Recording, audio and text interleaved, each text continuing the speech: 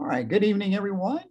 We will get started momentarily. We're just going to give a minute or two to get everybody into the webinar. So we'll be right with you here in a couple minutes.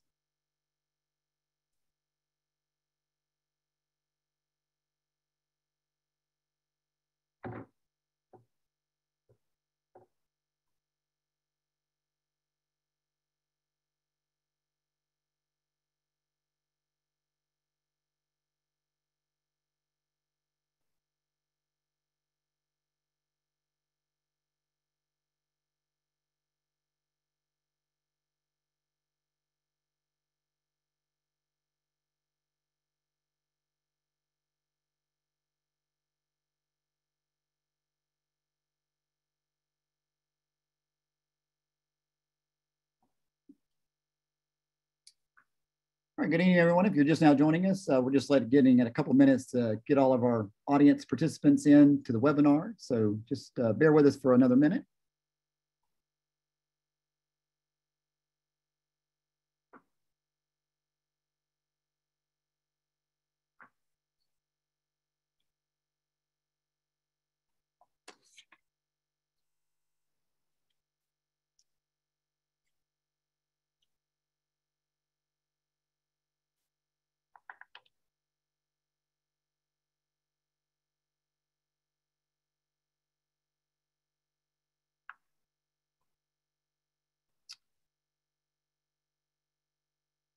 Okay, well, good evening, everyone. Welcome to Tiger Talk today. Today, we're going to be discussing health and wellness resources for students. We're excited to be with you today, and we have a good program for you, and hope you're doing well as we head into Memorial Day weekend. My name is Josh Barnes, and I work here in Student Affairs, and specifically with orientation and family programs here at Clemson. And I want to welcome you to our Tiger Talk this evening. So today we're going to be we'll do a welcome and overview of the session. We'll introduce our campus experts who will be presenting to you today. We'll do the presentation followed by questions and answers. And then we'll wrap up with some closing remarks towards the end of the session. Today's Tiger Talk is centered around health and wellness resources available to your student. Wellness is an important element to the overall success of your student. And so the university is committed to providing resources to help with student well-being. And so today you'll be hearing specifically from Advocacy and Success, Healthy Campus, and Counseling and Psychological Services, or what we call here on campus, CAPS. A couple housekeeping items before we begin. Of course, this is a Zoom webinar, which means that all video and audio lines have been muted, and that's just to ensure a quality experience and so that our panelists can present to you and provide a good experience for you all in the audience. And I should note that this is being recorded, and this will be available for future viewing inside the Clemson Parent and Family Experience portal within the next 3 business days. It does take us a few days because we do have to go back and edit the video and add closed captioning for accessibility purposes. So just bear with us as we work through that, and we'll get that next week posted on in the portal and on our website. There is a question and answer feature. It is if you look on your bars, there should be a toolbar across the top or bottom of your screen. There is a Q&A with word bubbles, and that's where you can ask your questions for our panelists today. Questions we do ask that questions to remain relevant to the topic, which again is student health and wellness resources. If you have other questions, you can reach out to us at cufamilies@clemson.edu, and we will be glad to answer those questions offline. I also want to note that we do know that the university sent out updated COVID-19 guidelines last week. Please note that these panelists are not necessarily the experts to be answering COVID-19 related questions, so you can send those to CU Families, and we'll try to do our best to get you connected to the appropriate people. Again, our topic today is for health and wellness resources that are generally available to students regardless if we're in a pandemic or not. So with that being said, we will get right into our presentation. And before we do that, please know if we do have technical experiences that we ask you to be patient. We'll do our best to work through those, but you never know when you're on a virtual setting in Zoom what kind of technical issues you may run into. But we'll do our best to get those back up and running for you as we move on. And so with that, I want to take some time to introduce our panelists. I'll let them introduce themselves to you. So up first is Dr. Kimberly Poole. Good evening or afternoon, depending on where you're at. Thank you so much for joining us, and we look forward to speaking with you. I serve as our Senior Associate Dean of Students within the Division of Student Affairs, and one of the departments I have the pleasure of working directly with is our Office of Advocacy and Success. And so we'll hear about our department. One of our staff members, Alana Landreth, is gonna do the presentation, but I will be here for questions and answers or anything that you may need from us. Thank you. Excellent. Thank you, Kimberly. Up next is Alana Landreth. So, hi, everyone. I'm Alana Landreth, and I am one of the assistant directors in the Office of Advocacy and Success, or OAS, as we refer to it sometimes.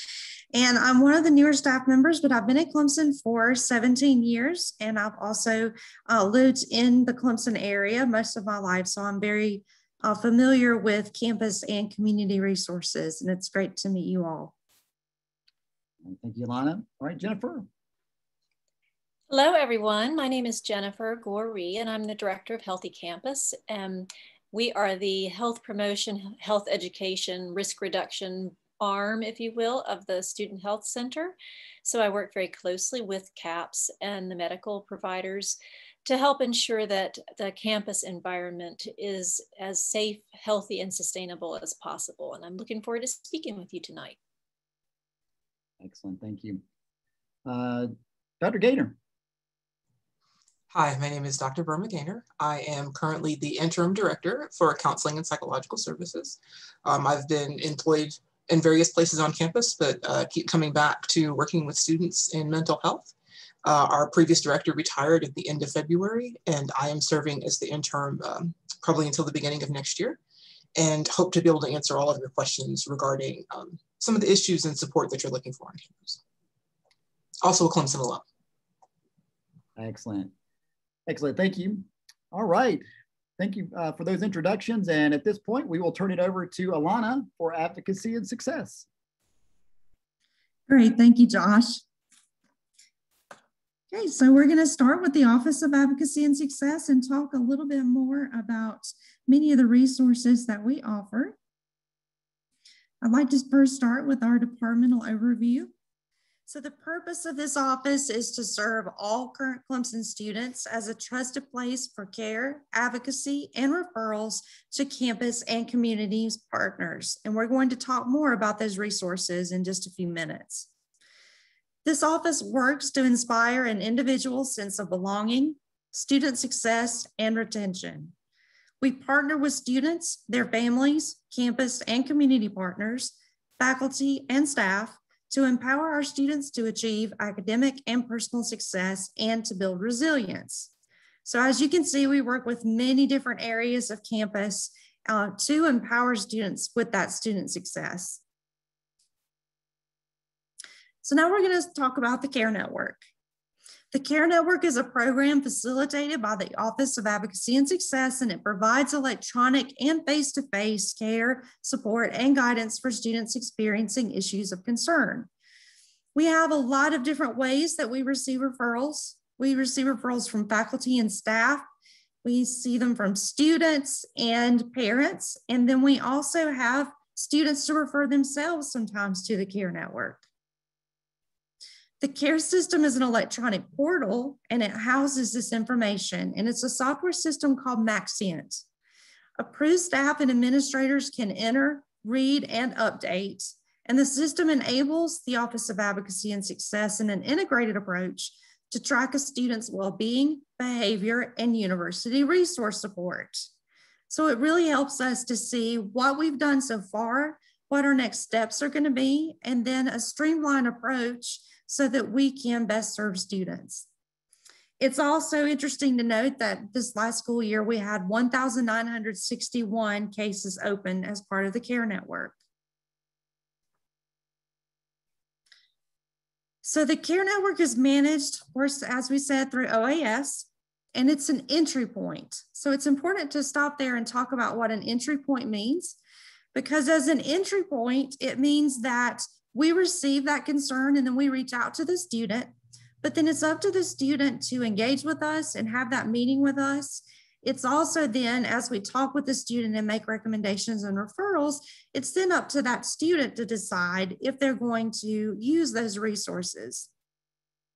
So there's several different kinds of services and issues that we receive through the CARE network.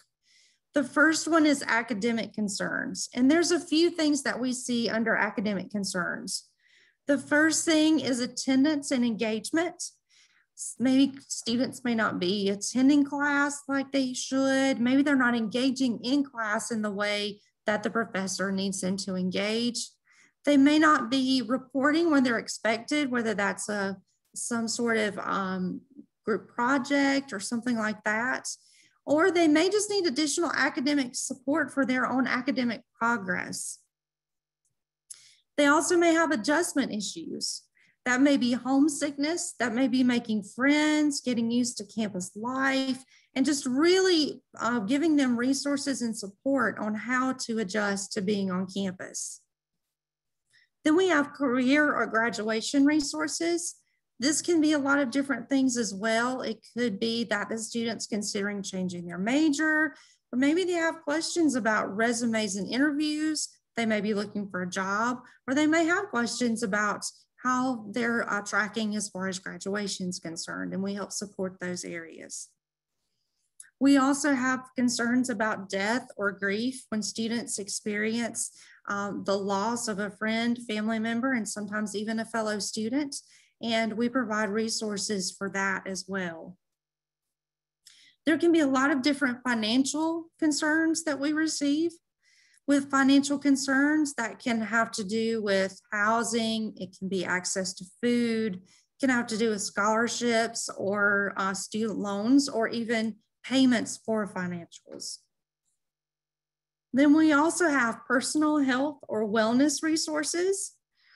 This can be everything from stress, mental health, physical health, and many of the other things that you're going to hear about tonight. And we help refer students for those needs as well.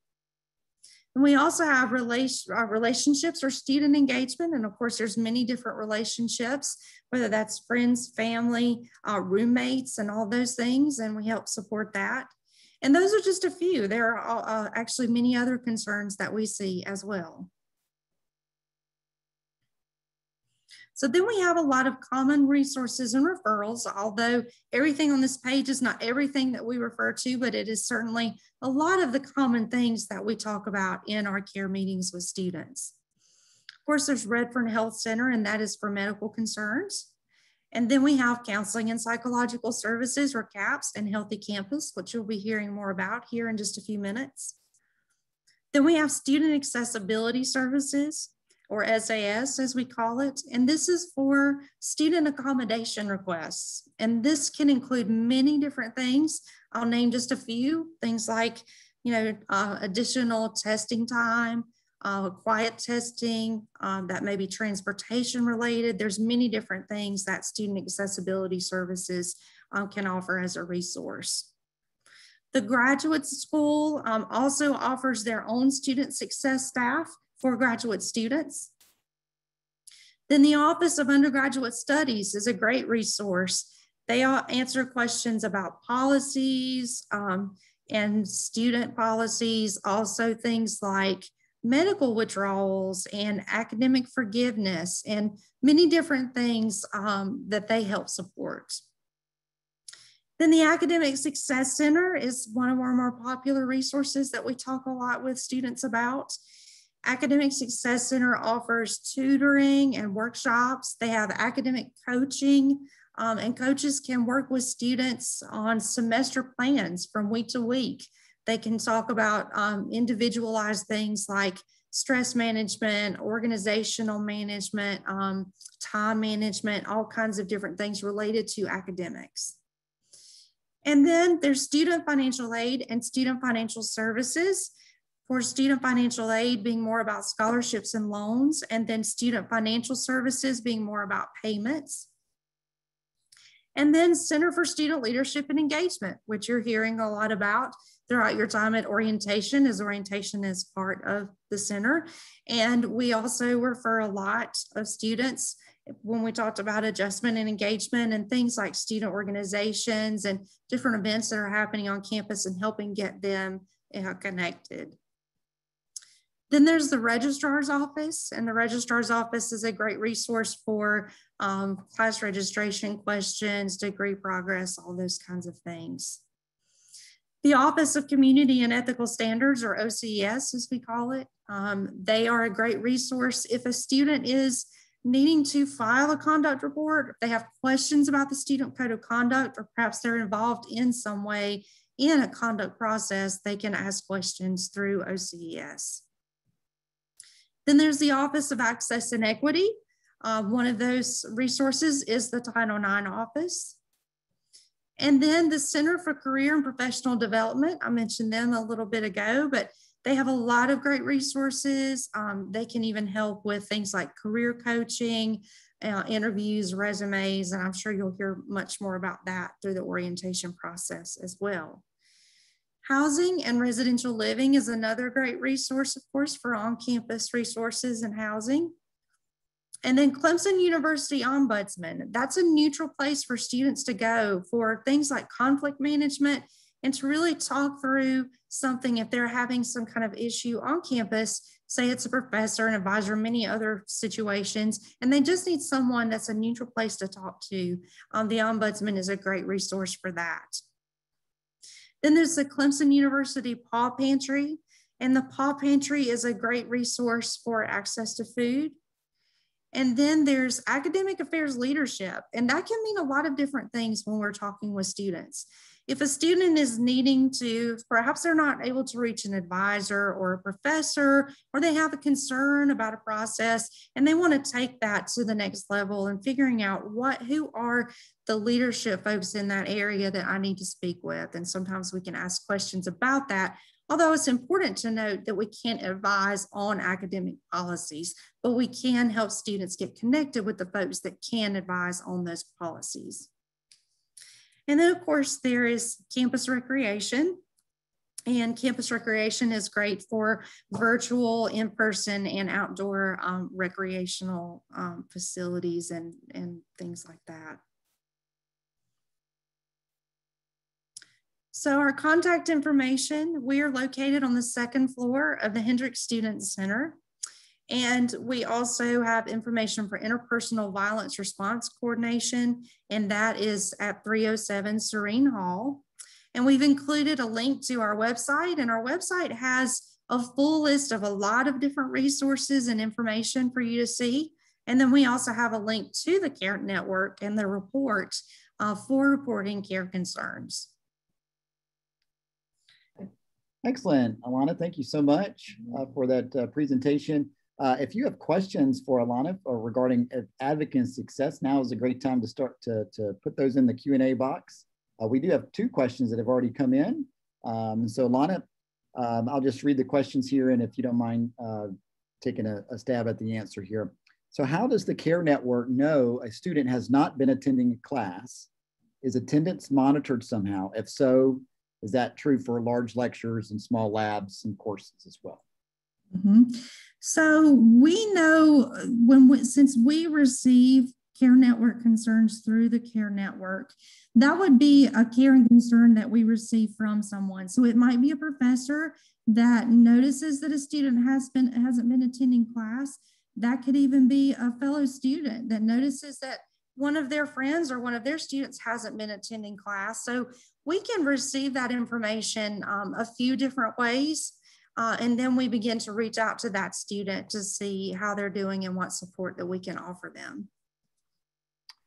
Excellent. And another question. I would, Josh, I'm sorry if I could just add exactly what Alana said. And I just would encourage you all to have dialogue and communication with your students and ensure that they're reading their syllabi, because the attendance policy and what's expected and how each professor will do that really is laid out there. But we do sometimes become aware to share through various means. And so we're following up on the ones we're made aware of. We are not monitoring, and the attendance policy can vary by class. So encourage your students to engage with their syllabus and their professor. And I would add too, after when Kimberly said that, is that a lot of students not checking their emails. That's what we see a lot is professors are reaching out, but they may not be receiving that message.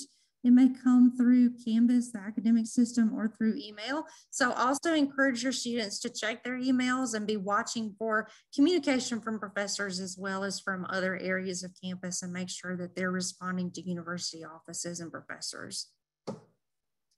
Excellent, thank you, Alana. And I will also note, I meant to mention this in the Q&A, the way the Q&A works is that you can type a question in and you're not gonna see all the questions that are coming in until they're answered. It's just the kind of the way the system works. So I see a couple of tests, people trying to try it out and they're not seeing it, but it's in there. So as we move forward, just type that in there, we'll get it answered. The next question is, are these services available to Bridge students? Okay, so the CARE Network is available to Bridge students. We do speak with Bridge students and offer resources to them. I think it's important to note that Bridge students, as far as access to certain services at Clemson, that can be a little different for Bridge students, but we do offer Bridge students those resources according to their status and as a student. Excellent, thank you. So many students, next question is, many students are often embarrassed to reach out for help. How do you promote the Student Success Center to make sure it's not taboo? Yeah, and that is a good point. So what we try to do is we have a lot of outreach events. And so we try to make ourselves available on campus. We may do things, especially, according to COVID and those procedures and all of that. But we do try to go and speak with different groups, educate leaders, and then try to be out on campus when we can, and it's safe to do so, to interact with students so that we can talk more about the CARE Network and so they feel more comfortable to do that. We do also have the option of offering anonymous concerns, although it is great when we know who the referral source is so that in case we need to ask some questions, but we do offer that as well. If folks are not uncomfortable, we do want to hear from them, so we offer that as well. All right, excellent. I do want to just make sure we get all the presentation in. So if you've asked a question and we haven't gotten to it, don't worry, we will either come back to it if we have time, or we will follow up with you individually and answer your question. You will get your questions answered tonight if we're not able to get them in the live session. So we will move along just for the sake of time. And we're going to turn it over to Jennifer for Healthy Campus. Thanks, Josh. We go to the next slide. So I'm just going to give you an overview of what we do with Healthy Campus. As I mentioned before, we are the public health education, risk reduction arm of the Student Health Center. We strive for Clemson University to be a national model of health, safety, and sustainability, and for our students to experience a way of life at Clemson that contributes to their lifelong health and well-being. And that's really important. We want them to leave Clemson as a healthier person than they would have been had they gone to a different university. So we achieve this by providing exemplary leadership and advocacy for public health policies and structures intended to improve health. We provide engaged learning activities, which include things like creative inquiry teams, internships, and help with class projects. We also provide partnerships and foster networks of collaborators to achieve our objectives. And we do a number of population level interventions that address some of the higher risk areas for college students, such as alcohol and other drug misuse, interpersonal violence prevention, and mental health with an emphasis on suicide prevention. Next slide, please. So we do presentations, educational sessions, and also health marketing campaigns on topics such as the ones listed here. So as I mentioned before, alcohol and other drug misuse prevention is a very significant area of focus for us.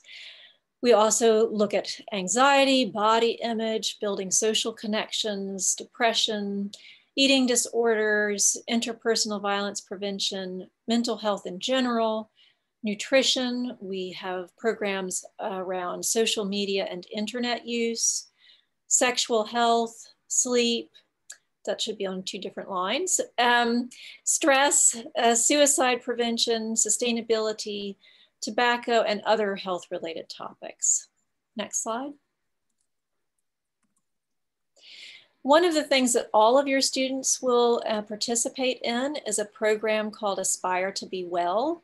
It is a 90-minute peer-led health and safety focused dialogue that covers areas that are key to maintaining a healthy and safe campus. They include the topics of overall well-being, alcohol and other drug misuse prevention, mental health and suicide prevention, and interpersonal violence prevention.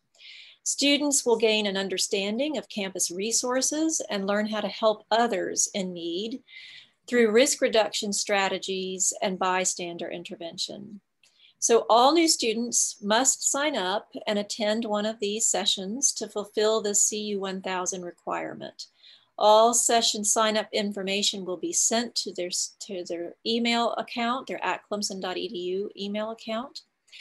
And this fall, all sessions will be held virtually via Zoom. If you have questions about Aspire, you can email us at our Aspire email account. I think this session is a really important session for students, for you as their family members to talk with them about, really engaging in this session, because it does provide information from their peers about the resources that they have available to them at Clemson on campus, and also how to look out for each other and what they should be concerned about for help, including accessing the CARE network or accessing CARE or CAPS. So it's a very important session that they need to pay particular attention to. Next slide, please. We do also have some specific well-being initiatives for this fall. We train all of our resident assistants, many of our academic advisors, faculty members in a program called Tigers Together, which is a suicide prevention training program that helps empower advocates to reach out to students who may be experiencing emotional difficulties or crises and know how to get them to the resources that they need. So this is really a comprehensive suicide prevention program that many of our students will be trained to be advocates for. In addition to that, we have a CORU mindfulness course. It's a 4-week class on mindfulness. It was created and researched and evaluated at Duke. And we have this available to our students for free here on campus as just one additional well-being option for our students to take part in this fall. Next slide, please. We also provide, and in some cases require, students to participate in other initiatives. The first one being Alcohol EDU, which the students should complete this summer before they even arrive. This is a program that is specific to alcohol and other drugs, and it helps students understand their risks, understand the resources available to them, and have a better understanding how to reduce risks associated with alcohol consumption. And that is required, as is the Aspire to Be Well session. Both of those are required sessions for our students to take. Then we offer things that students can choose to participate in, such as our empathy workshops. The Pure Body Project is a program about positive body image that students can enroll in. We do Wellness Wednesdays and Be Well Wednesdays that are sessions that are well-being focused sessions that students can just choose to drop in any Wednesday of the semester and that focus on different well-being topics. The CORU Mindfulness group that I mentioned before is a 4-week session that delves a little bit more deeply into mindfulness and has a great success rate for students who are struggling with anxiety or students that are having, who would like to learn a little bit more about mindfulness and as a way to help them do better in school or feel a little bit more like they're living the full and present life in the present moment. Then we also have offered well-being book clubs where students get together with a facilitator from the library, maybe another student facilitator, one of our staff members to discuss a book related to well-being. Next slide, please. We do really work hard to make sure that our website is a go-to resource for our students. We introduce our website to our students in the Aspire to Be Well session and help them know how to access this information when they need it. Because one thing we do know is that students oftentimes don't pay the most attention to their health and well-being resources until they are at the stage that they find that they really need them. So we want to make it such that that information is easily discoverable and that they know how to get back to it in case they need it in times of crisis or just in moments when they feel like they'd like a little more information about health related topics. So our website is a really vibrant resource for our students to utilize. Next slide. We also provide a monthly Student Health 101 electronic newsletter that's emailed to all students every month. We have great readership of that. It has really interactive videos, cooking demonstrations, information that matters to students in the moment, you know, with things like how to eat healthy in the dining halls, or how to navigate the first round of exams for midterms. Next slide, please. We always encourage our students to follow us on social media. We do a lot of our prevention and education and marketing through social media because that's where we know our students spend most of their time. So I would encourage you all to follow us as well. And that way you can be aware of things that may be impacting students at the moment or programs that you can encourage your students to participate in. Next slide, I believe, is the last. Oh, that's on to CAPS. Let's see, Josh, you want me to answer any questions? Yeah, we've got a couple. You may not be able to answer them, so if you don't, that's okay. We can follow up with these individuals. They're more for the, I think, the medical services aspect, but we'll see. So the first question is, my daughter takes medication for ADHD and will need a doctor at Clemson so that prescription can be filled. Will she be able to use Redfern to receive that care? I'll take a stab at that, and I may ask Burma to weigh in as well, because ADHD medications are controlled substances, I think there are some specific criteria for that. But the simple answer is yes, you can have prescriptions for ADHD medication filled in our pharmacy, but you do have to have met certain criteria. Kimberly or Burma, do either one of you want to elaborate a little bit on that? Sure. Due to the fact that most ADHD meds are controlled substances and have to be prescribed, once a month, the requirement for on-campus having a prescriber that having prescriptions come through us, either having prescription or having somebody at Redfern do the prescribing, is that there has to be an ADHD test battery on file, and it has to have been done within 3 years.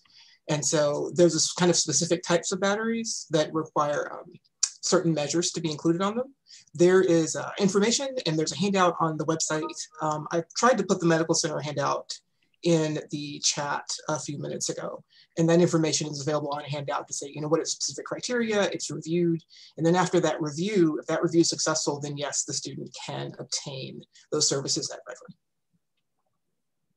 Thanks, Burma. That's helpful. I do see there is another question just about general prescriptions being filled at Redfern. Mm-hmm. We do have a pharmacy at Redfern Health Center. We can fill prescriptions written by our own physicians, and we can also fill prescriptions written by outside physicians as well. You can plan ahead and have those prescriptions transferred to our pharmacy. And we typically have really competitive prices, both for over-the-counter medication, and then we also take most insurance plans for the pharmacy. Okay, excellent. Another question here is, does Redfern have an endocrinologist on staff? We do not. What we would probably do in that case is a referral, although we are working in partnership with MUSC to potentially be able to do some of those referrals through telemedicine. So, I think that's a potential for expansion in the future. But basically, the simplest thing would be a referral from Redfern to a local endocrinologist.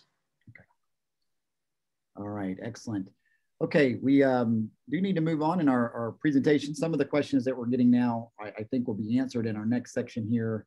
And so again, we're gonna get back to these questions if we have time at the end of this session. If not, we will follow up with you individually offline and get you the answers you're seeking here. So with that, we will move along in our presentation, and I'll turn it over to Dr. Gaynor. Thank you. So CAPS has been accessible to Clemson students for actually quite a number of years. There's always been mental health services on campus for students. We offer a diverse range of services, diverse levels of interventions, depending on what the student needs are. Because of the volume of students we see, we focus on brief solution-focused models. So coming in, if you have sort of an issue or concern, for the most part, and we try and work with the student to learn how so they can learn how to deal with their issues, and between 3 and 5 sessions tends to be our average. Obviously, there are some issues that take more than that, and so we have specialists that work in different issues, different programs for that.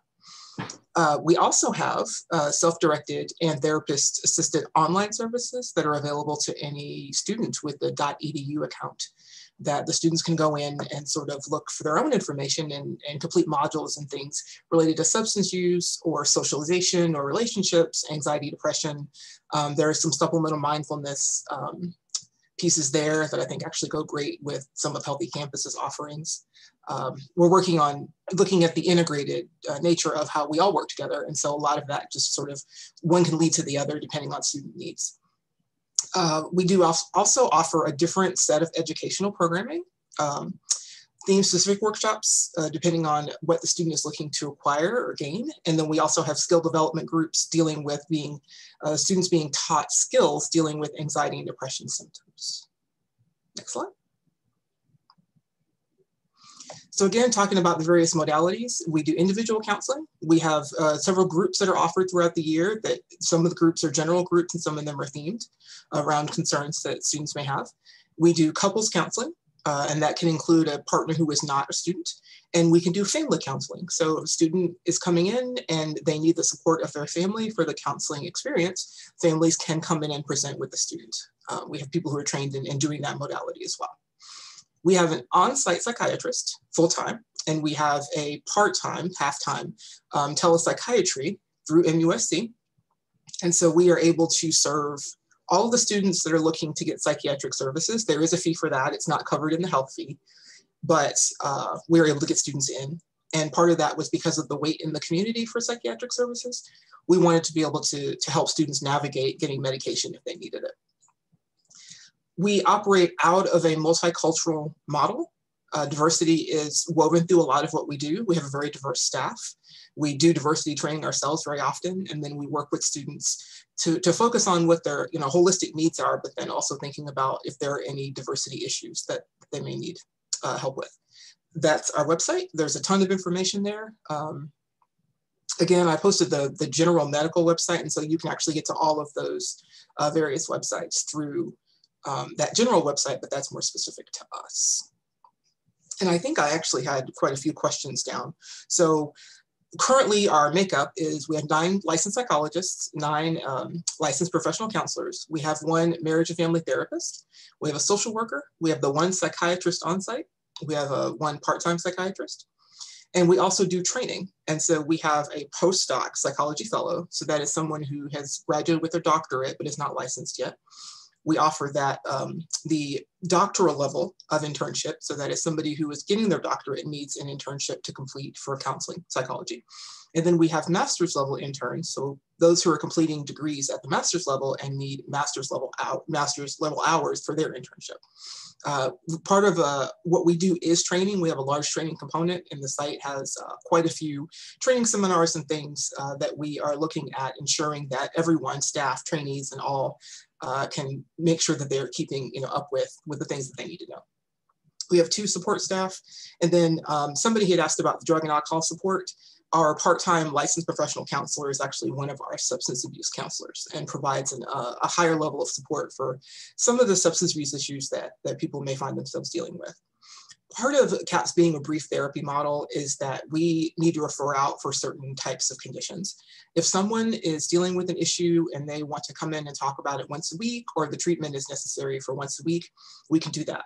If somebody needs a higher level of care than that, we work with the student to negotiate where we can get them referrals and how we can get them treatment, and try to do a soft handoff to ensure that they're getting the care that they need. And we have quite a few referral networks that we utilize to get students to higher levels of care based on the presenting need. I think that's so currently, our primary mode of service delivery is telemental health. We're currently doing primarily telehealth. That will probably change in the fall, looking at how Clemson is working on bringing everybody back to campus. So we will be doing a combined in-person and telehealth. Telehealth will still remain because it's helpful for students that don't have ways to easily access campus and still need to access our services. Our current pathway into care is through an initial phone screen, calling the CAPS front desk, and then getting that information to the person on the front. Then you get a call back from a therapist who asks some follow-up questions and gets you scheduled for that intake. The phone screen is between 5 and 10 minutes. The intake itself takes about 45 minutes. There's some paperwork to fill out that we capture some information. It is very solution focused. So it's what is the need that's presented? How do we feel like we need to come up with a diagnosis for the student? And then look at treatment recommendations.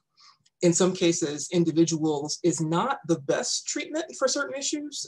Certain socialization concerns and certain anxieties are actually better served in group therapy. And then certain levels of depression or anxiety are better served by learning those skills.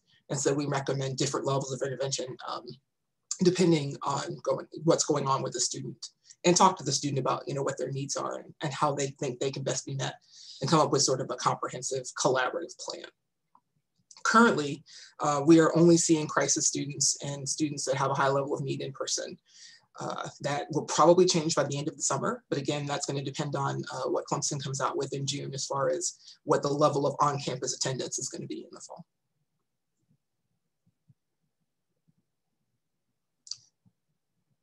Okay, so Josh, do we want to go into these questions? Yes. Thank you, Burma, for that. So let me start kind of at the top. Maybe, do you have a on-campus AA group? We do. I do not know, they were not meeting in person this past year, just like most AA groups in this area were not meeting in person. I cannot say whether or not they're going to be meeting in person in the fall without looking at their schedule, but there is a student-centered on-campus AA group that has been operating for several years. Okay, excellent. How can we get a therapist for our student to continue care for anxiety and depression? So looking at that entry point, students do have to call for themselves. We cannot schedule appointments for people who are over 18 unless the person who is wanting the treatment calls and schedules it themselves. But that same entry point calling, we can take those calls between 8 and 4:30 p.m. currently, and 8 to 5 during the school year. And they will get scheduled for that intake and then get set up with a clinician for services. Excellent. Okay. Is there a cost associated with CAPS? The only cost associated with CAPS, if somebody is non-health fee paid, is psychiatry. There is a cost for psychiatry, but the CAPS services, all of the CAPS services otherwise are covered by the health fee. Okay, let's see here. Let me clear that one out of the way. Okay, this may be towards you, Burma, but what if the student has a prescription for an antidepressant that was made by an out-of-state doctor? What is the procedure for him to be able to get it renewed or filled once he's on campus? So if there is an active prescription, that prescription can be transferred. Once that prescription expires, they can actually go one of two paths. Or we can have a student go through the psychiatric care, which again comes at a cost, it's not covered by the health fee.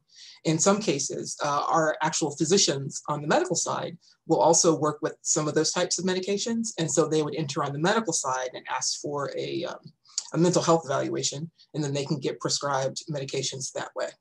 So depending on what the medication is, there are certain levels of medication that we feel more comfortable with dealing with psychiatry. And so we refer them to psychiatry as opposed to medical, but both sides can prescribe certain medications. Excellent, thank you. Okay, and another question around ADHD medication is, my son takes medication for ADHD. Can I just have him bring his own prescription from home? We could not fill that prescription, but if he's having that prescription managed at home and he's able to manage that medication and bring it with him, that is certainly a viable solution. My suggestion would be certainly to keep records of those prescriptions so that it does not look like it's a substance that he shouldn't have access to, but they can all manage that themselves. And that's for any prescription. If somebody has a prescriber at home and they'd rather not transfer and they're able to get that care, they can certainly maintain that, back with their home prescriber as opposed to transferring it to Student Health Services. Okay, excellent. We have answered all the questions either by live or we have responded to them through the text feature of the Q&A box. Are there any other questions? We'll give another minute here. Okay, we will ask this question, and this can be for any of our panelists. So is there a place to upload a document with our power of attorney for healthcare? It may not be a question you all can answer. We can. Anybody know that one?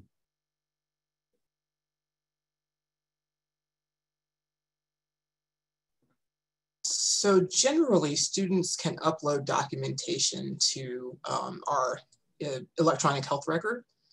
That would have to be reviewed, however, and I think I'm going to chunk this part of it to Dr. Poole, but I believe that needs to go through a different review to ensure that it's in a power of attorney that Clemson can utilize.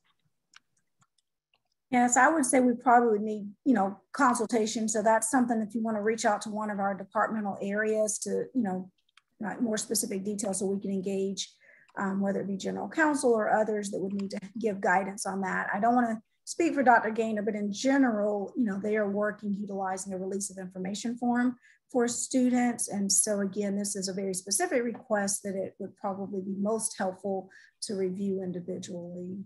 We would not need that in our Office of Advocacy and Success if we're supporting students, or again, it would be that same answer that if you wanted to be engaged in some way that the student's not readily signing a FERPA waiver for us, we definitely can consult on engaging you as needed as well.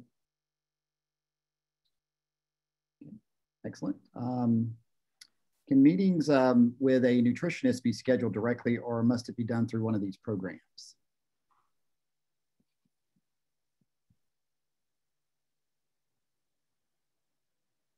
Anybody know that one? We can do referrals for a nutritionist, but I believe to have access to the on-campus nutritionist, students can do that on their own. They don't have to do any of us to do that. You can contact directly and they will follow up and schedule and meet with students. And they're part of the dining services area.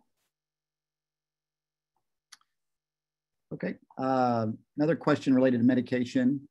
Do I understand it correctly that students can keep meds in their room for asthma and also for anxiety and manage it on their own? So currently the only medications that we would manage are allergy shots. Everything else is expected to be managed by the student. Okay. Let's see here. And as you're looking at the questions, I think I would add a follow-up to what Dr. Gaynor said, is just in helping your students think ahead about responsibly having that in their space, being aware of who's going in and out, just to make sure they have what they need, and just being aware of all this going on. Medicine is very important and helpful, and students will self-manage, and that may be a way that they haven't done on their own before. So maybe having some conversations about what that looks like, where they keep it, where they keep their prescriptions, et cetera. Okay. Excellent. I'm just going through some of these. It is correct that for dietary needs, you can just go through the dining hall. You could just, the students can speak to folks in the dining, just ask a dining staff member that there are dietary needs and restrictions, and the dining staff in the dining hall that they're in can help address any of those dietary needs. Are there any chronic illness support groups that meet or convene on campus for peer support, like type 1 diabetes, for example? From our side, we do not currently have any offerings of that nature. As we are always looking to provide new levels of support, if that is something that a need arises for, we would work with health services to see about developing something like that. Sure. Is there a health clinic where students can go to if they are sick? Yes. The third arm of our triumvirate, as I like to say sometimes, is medical services. And again, a lot of those are covered by the health fee. Some things are not, testing in certain labs and x-rays are not, but the health fee covers a lot of your general sickness visits.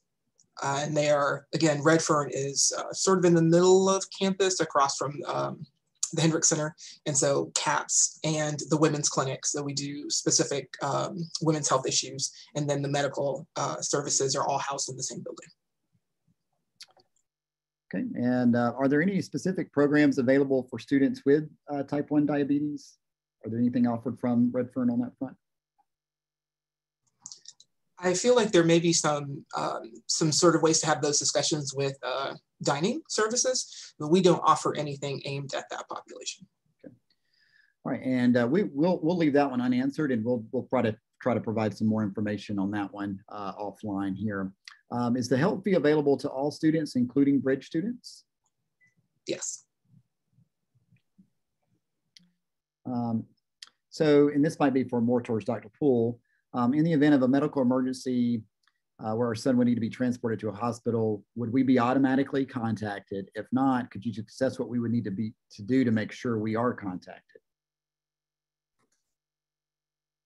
So that would be, we do have our own emergency management service. So we have EMS on campus, and if they're being transported from campus, you know, they are providers like your local ones. And so within the scope of HIPAA, they would engage and follow up as needed. Also, our local hospitals will sometimes contact families or emergency contacts. We do not automatically, as a university, make those notifications. We often don't have all the detail or information, so we would not ever want to be in a situation that we're providing inaccurate health or medical information. I don't know if Dr. Gaynor or Ms. Gorey can address like if they're going from Redfern, but in general, as they share, we are, you know, full health center, as well as separately there is EMS, and so it would all fall under HIPAA there. But you know, in the event of an emergency that, you know, we are aware and need to engage family as appropriate, we would do that, but there's not an automatic process, nor do we know always of all of the transports that occur.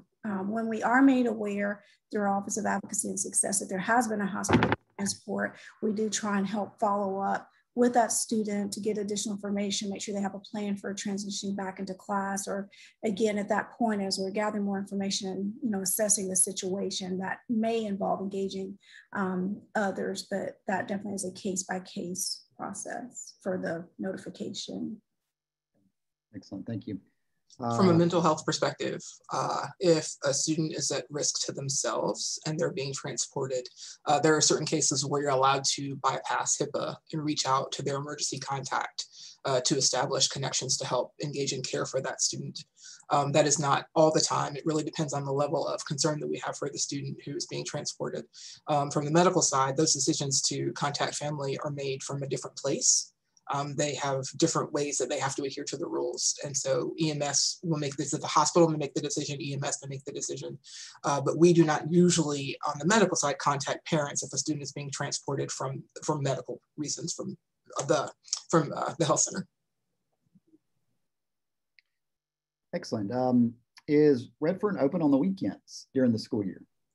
No. That would be an interesting staffing proposition. And so we do have urgent care, the virtual crisis lines that are available And we do have, and I didn't talk about this, we have an on-call for psychological emergencies as well that is available anytime the building is closed. You can still reach a counselor. And so you have nurses care that's available through an on-call system, and then mental health care that's available through an on-call system. There on the homepage of the health center, I haven't been able to figure out how to put this into the chat exactly. There is a lot of information about what to do after hours, MUSC virtual urgent care, local urgent care facilities. So that information is available on the homepage. And if I could put it in a chat, I would, but. All right. Are there any other questions? We have another about a minute or two before we wrap up.